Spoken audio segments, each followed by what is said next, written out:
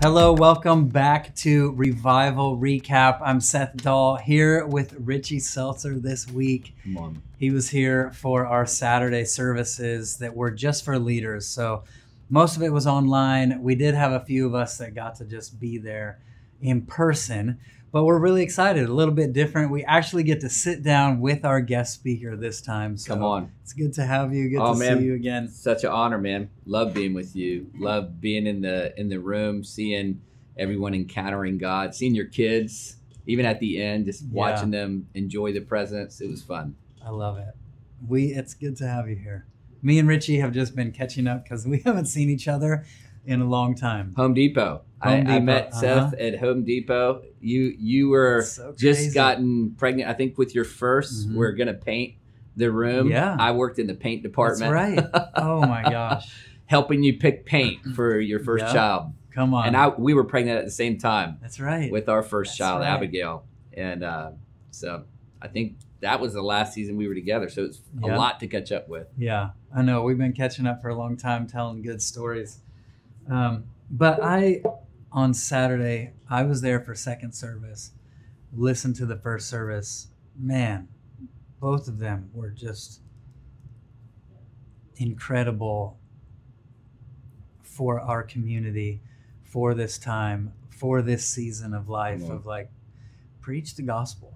That's it. How can they believe unless they hear? How can they hear unless someone preaches? How beautiful are the feet of those who bring good news. So I love that you just talked about evangelism. I love the stories that you told. You told in second service a story about your was it your son? My daughter. Your daughter. You were singing to her in the womb. Yep. And that was incredible. I remember the same thing. Like when my wife was pregnant with our daughter, I would just sing to her in the womb. She had her same song. I remember at that time, what I love about what you carry is it's such the Father's heart for evangelism, not just like, let's try to go get people to say a prayer. You said something about we don't want stadium of orphans just saying some prayer. I'm like, you carry that Father's heart thing so well. And I remember when my little girl, when I was coming to get paint, singing to her in the womb, talking to her in the womb, and the Lord was like, hey, the world is a womb. Wow. And I've been talking to my unborn children that are in the womb, and I've been speaking to them, and I've been praying for them, and I've been preparing their room for them, and I've been getting it ready, and I'm just looking for midwives who will help bring my children out of the womb of the world and in to see my face and into my relationship. And I remember those days, like the Lord was really wrecking me with his Father's heart for evangelism for the world, and you have carried it for many, many years so strong, and I just appreciate that. That verse, Psalm 139, God knit us in our mother's womb. His thoughts for us are more than the sand on the seashore. They're more than the stars that are in the heaven. We're wonderfully made. The interesting thing about that verse is I got saved in Virginia, went to a Baptist church. They taught me the Word of God, the Romans Road, you know. Evangelism was, I buy you a cheeseburger, share my testimony, John 3:16. Yeah. I go to YWAM, and a lady named Donna Jordan teaches me how to hear God's voice. They give you a book called Is That Really You, God? Wow. Which is by Lauren Cunningham. Amazing book on hearing God's voice. He's awesome. And then Donna Jordan started YWAM with him, comes in, amazing lady. I think at the time she's in her 70s. And she reads that scripture in Psalm 139 and John 10. My sheep hear my voice. They follow me. They know me. You can hear his voice. Why don't you go into the corner, learn how to hear God's voice, practice, ask him, what are some of those sayings? What are some of those thoughts? Yeah. And I started writing down what I was hearing God say to me. And so that whole thing, if he's been speaking over us, what were you thinking when you chose to create us? What was your dream when you thought of my daughter Abigail in the womb? Like, what does she look like walking in your divine design? Because if I can see that, I can partner with what you're saying in her life. And I can partner with your heart for her. And I think in evangelism, if we can identify with the heart of the Father, if we understood that he was a father, we would understand his heart for evangelism. Yeah. You know, this whole thing of reconciliation, you know, it's more than something we have to do. It's like it's worship unto the Lord. Yeah. You know. I do love, you talked about it in first service. We love because he first loved us. Come and on. so sometimes we're not trying to love him more. We're learning to receive more of his love, and we'll automatically be compelled by love to just love on the people around us. Yeah. We won't be able to help it. We have an encounter to become an encounter. It's that whole thought process of, man, as I become aware of his love for me, I'm full of love. I'm overflowing with the love of God. And you know, that whole thing of John 14, Jesus said, if you love me, then you'll obey my commandments. Yeah. One of the commandments is to preach the gospel. Yeah. And so many people, they're like, they have an evangelist come through and he tells these stories, and either it really inspires them, but at the same time makes them feel like, what am I doing with my life? I guess I'm a bad Christian, you know, and then they're like, oh, I'm gonna do it, you know, which is good. Like there's an element to that self-control, that discipline, that's really good, unless it gets to the point where it's like, you know, thriving, you know. Yes. But that's the temptation. But I think the purest form of evangelism is we love him because he first loved us. I encounter the love of God. It's that first love fire. Yeah. Like when somebody gets brand new, we've all known the person who wasn't a believer, all of a sudden they have an encounter with the love of God, and it's like everything they talk about is God, God, God, God, God, God. For some people, it's annoying. Like, all you talk about is God now. Remember we used to drink together? Remember we used to do this together? And no, they can't help themselves. They're consumed. All they can think about is God because they were in love with him, you know? Yeah. Come on. And that's another thing that you said about boldness. Yeah. You talked about boldness was a sign that they had been with Jesus. Yeah. They had been spending time with Jesus. Now they're bold. You also said it's not a personality type. Why would you say boldness is not a personality type? Yeah. I mean, I've heard for many years people be like, you're just so bold. I'm shy. Yeah. And I'd say this kind of to shock people a little bit, but I say I don't believe in shyness. Yeah. I think shyness is just fear masquerading as a personality type. Yeah. Because what they're saying is, you have a bold personality type. I have an introverted. I'm more shy. And it's always, this is why I can't do evangelism, or why, like, it's a disqualifier. Yeah. And God just began to speak to me, and he said, you know, evangelism and boldness won't look the same on Chelsea, my wife, as it will on me. Yeah.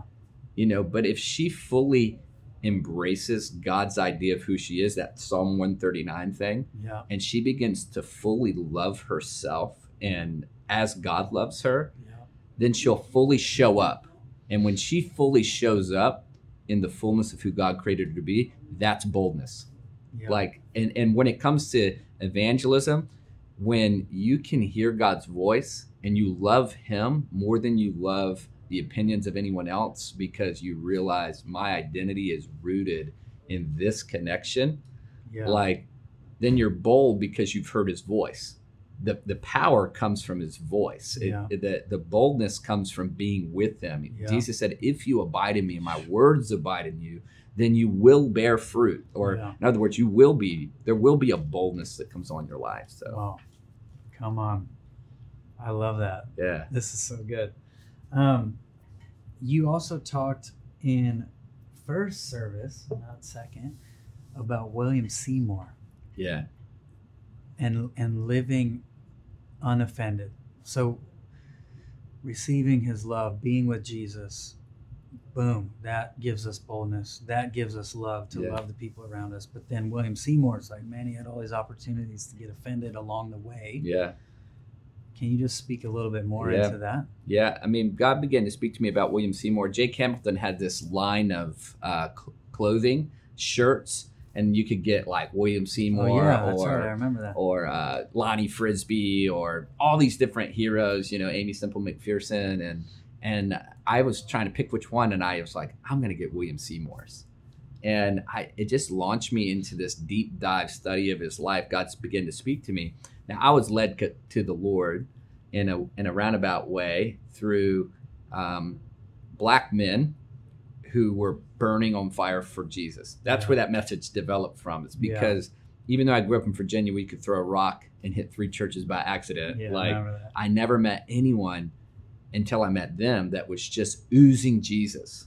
And so those were the guys you worked with. I worked with them. Yeah. And so they would pick me up in the morning blasting Kirk Franklin and wow gospel music and talk about Jesus said this and Jesus healed sister such and such. And I'm like, what are you talking about? Jesus said something to you. Like he talks to you. Like I just had never considered that you could have this living relationship with God before. It was more like that.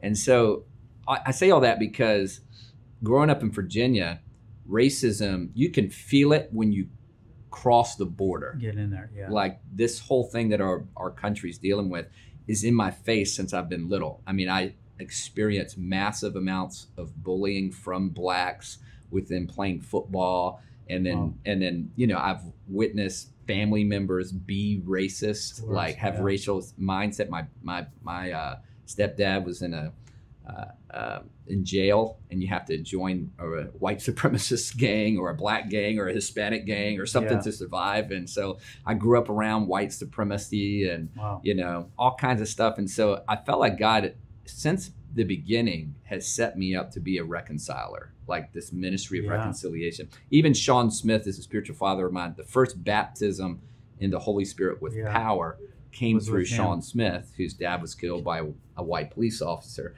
Everything kind of set up that. So I began to study William J. Seymour. God said, he's a sign for America. Study his life if you want to see what I'm doing in America and how to sustain revival. I don't believe revival is supposed to be a flash in the pan. Right. I think it's never supposed to end. And he said William Seymour's life holds keys for sustaining a move of God. So I began to study, and one of the things that was highlighted to me was that William Seymour had multiple opportunities to be offended. First of all, he could have got offended at God. Most people think that Peter denied Jesus. They say because of fear, like he was afraid of campfire girl at the fire, and so therefore I don't think that's the case. When I look at it, Peter says, I'll die for you. Right. Everybody else won't. I'll fight to the death. And when it got real in the garden, he was serious. He took out the dagger. He chopped the man's ear off. And Jesus rebukes him and says, put your sword away. Put your sword away. Those who live by the sword die by the sword. Puts the man's ear back on. This is my belief. I fully admit this is me reading into the scripture. So there's a disclaimer. This is my, this is what I believe. I think that Peter got offended at Jesus in that moment. Because I think Peter thought Jesus was coming the way that most Jewish people thought the Messiah was coming, to dominate Rome. And I believe the offense caused Peter to deny Jesus 3 times. Just like John the Baptist started to get offended. Hey, ask him if he's the son. You know he's the son. You said, behold the Lamb of God who takes away the sin of the world. Why are you asking if he's the son now? Jesus says, blessed are those who are not offended by me, after saying, hey, telling the blind see, the deaf hear, all these things. And so I think first temptation that revivalists have to overcome is the temptation to get offended at God because you don't understand his ways.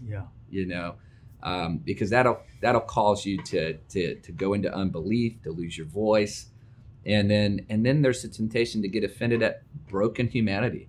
But people are only walking in the light that they have.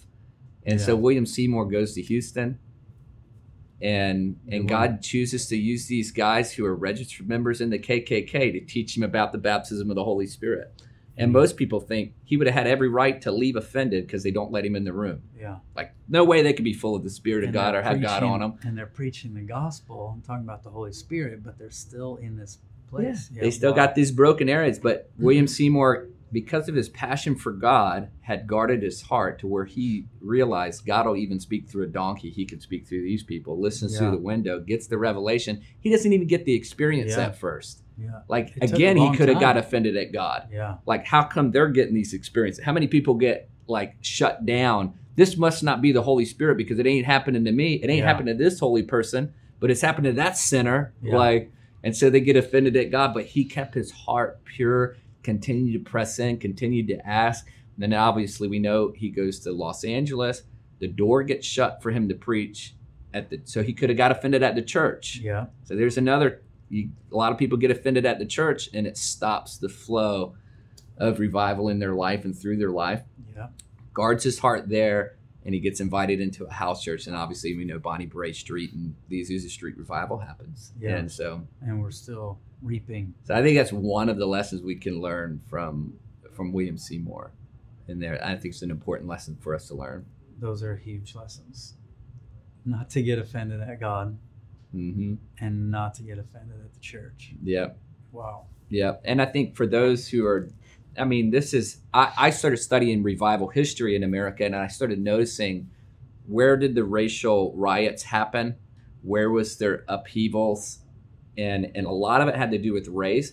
And right around all of those big, like when they burned down LA and the riots happened in Detroit, all around that time, there's like the Jesus People movement happening simultaneously. And I'm like, there's either a preemptive strike of the enemy to try to stop the move of God with stirring up racial division, or there's a counterpunch of the enemy to try to stop the momentum of it. But there's always this same demonic principality, fight that happens. And I said, we've got to wise up to it and become, you cannot make me not love you. Yeah. I don't care if you're racist against me. I don't care what you do. You can't make me not love you. You're not that powerful. That classic Danny Silk stuff, man. And we've got to become unoffendable. You don't get to decide how I run my life. I'm not going to be at the mercy of your dysfunction. Wow. It feels like this is where a lot of the church is right now. Like, I wasn't meaning it to go this direction. It was like, if I'm honest, looking around on social media and stuff, I even see a lot of believers that are they're not just hurt. A lot of people are hurt by the church right now. A lot of people are offended. And a lot of the church is kind of going at each other. And this is a huge lesson. Yeah. William Seymour, my goodness. Well, that's where the message came from on Sunday of focus. Heard the Lord say focus. Like, there's a lot of, the enemy's trying to bait us into fighting the right fights in the wrong way. But the Lord said, what's your ministry, Richie? It's the ministry of reconciliation. It's the ministry of not counting their trespasses against them. Yeah. It's the ministry of, for the joy set before you, you endured the cross while we were yet still sinners. Yeah. Either I'm going to partner with the Spirit of Christ who says, Father, forgive them for they know not what they do, or I'll partner with the Spirit that the sons of thunder partnered with when they said, you want us to call down fire from heaven on them? So you don't get, either you partner with Christ or you partner with the accuser. Yeah. And I said, the Lord spoke to me. He said, tell the church to focus on the author and the finisher of their faith, Jesus. And I think that in that will eliminate a lot of confusion, a lot of bitterness and depression, and a lot of things that people are going through with right now. Yeah, I noticed you preached 2 Corinthians chapter 5, talking about focus, talking about reconciliation. You just mentioned it, but I just want to read this and then talk a little bit more about it.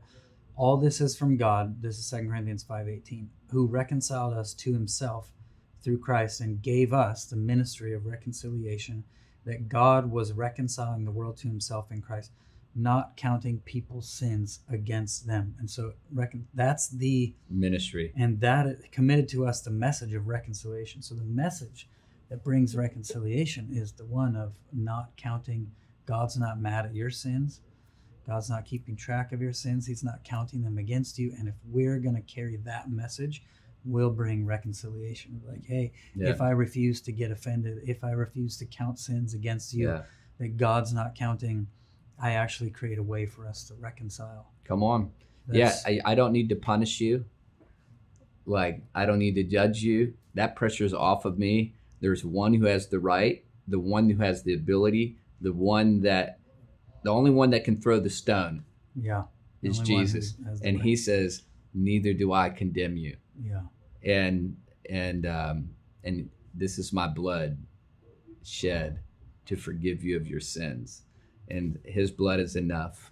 And in that, we put down our rocks, we put down our anger, we put down our bitterness, we put down, and there's a breathing moment that comes to people that do that. And we've all seen it. You've seen a husband and a wife, and they've dug their feet in the ground. Yeah. They're in the argument, and then one of them says, "This isn't worth it. Yeah.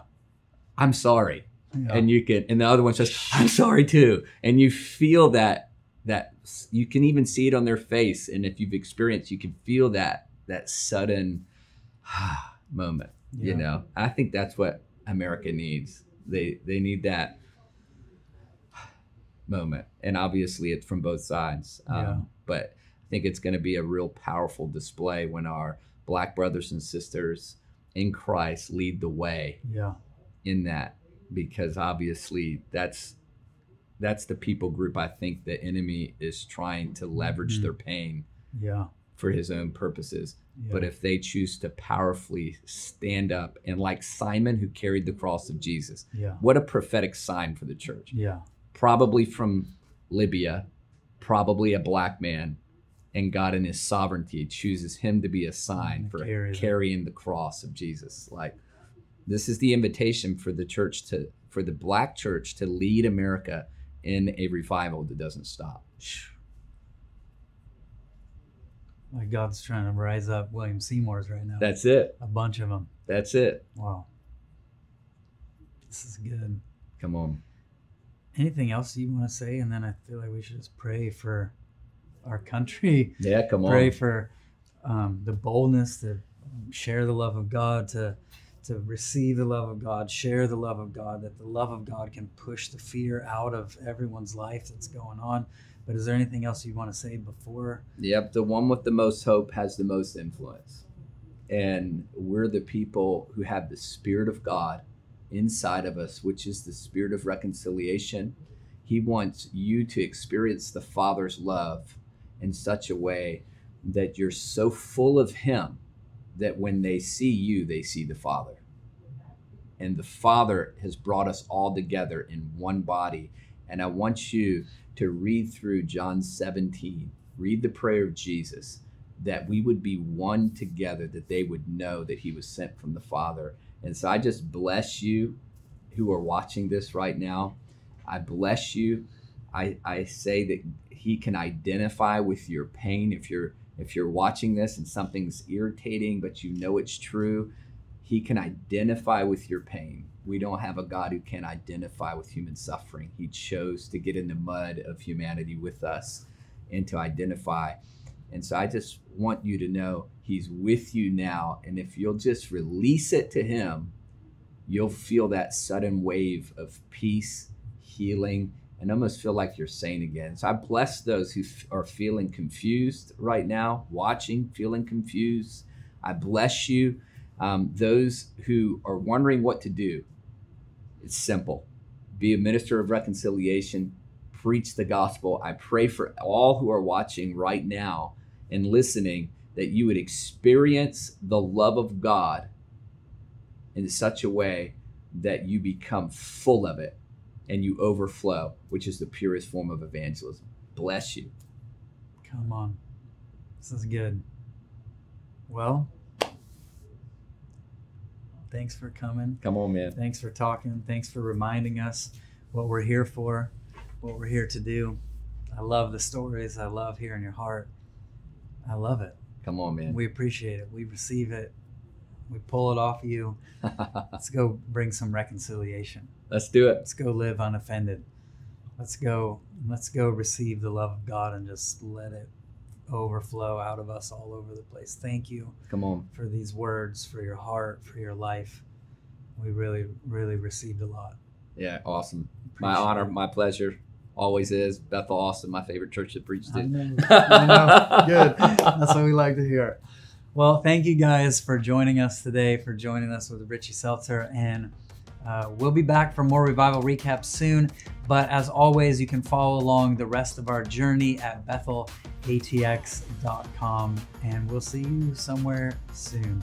All right, bless you guys, and we love you.